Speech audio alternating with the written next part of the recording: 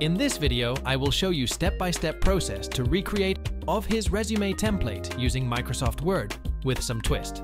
Plus, in the end of the video, I will provide some breakdown and resume tips as well as customization tips, how to use this template according to your need, because simply copy this will not benefit you.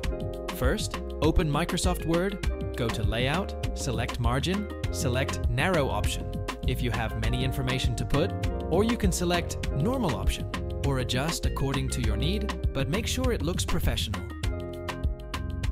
Then go to Size, select A4 option, and whenever you print this format, make sure you choose A4. I am adding sample name, select Enter, select both line, now choose no space option here, then make the name bold and amp. Big, give some twist if you want, make sure it's its middle position, then add address, contact number, mail, and LinkedIn profile link. You can write this or use icon like this. You can add from the Microsoft Word if this icon are installed, or you can download symbol from internet, like I do from this website. Now select Insert, select Shapes, select Text Box, or select Insert, select Text Box, draw text box, adjust it with margin, then paste the education section here. Select no space option again to make space. If it's already not done, make adjustment, then give some twist if you want. Adding honors and AMP awards sections, highlighting, then add coursework, adjust it. You can add educational coursework related to industry or training here, or you can add some extra certification section here. Then you can add interest or hobbies to break down cold interview environment.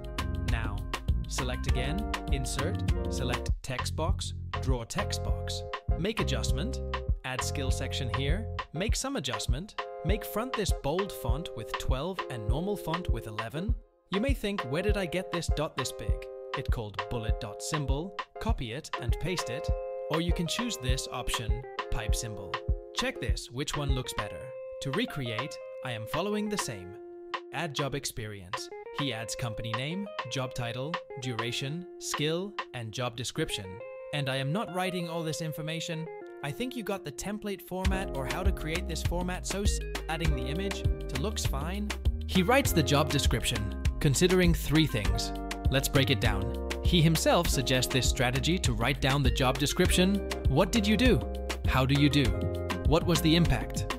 In his resume, he write what he do, how did he do follow this section, and the result-oriented matrices. In his below, you clearly see the state mark. You can write the job description following this format too. Assign task key contribution and result with metrics to make it short.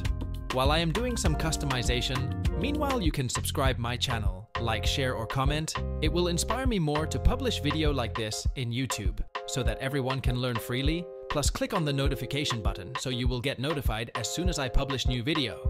By the way, based on this resume model, I created another resume model like this. If you like, you can check it too on my next video. I will give the link in the description. By the way, this is the original video of Resume Owner. I am adding the link in the description. He provides some very important insight. Some tips. Don't push unnecessary things. Just because you do something doesn't mean you have to add it in resume. Sometimes little is better, but make it precise, because you'll find average time each recruiter spend on is 6 seconds to 8 seconds. Within that time, you need to impress them or hook them. Make sure it's easy to read and eye-catching for showing your skill set and expertise and experience that matches with job description. I hope you enjoy this video, by the way. If you are too tired to do all this, you can hire me from Fiverr, LinkedIn, Legiit. For free review, you can also email me, resumeproinsight@gmail.com. If you have any questions, feel free to leave them below. You can download the video or bookmark to watch it later. Thank you for watching this video.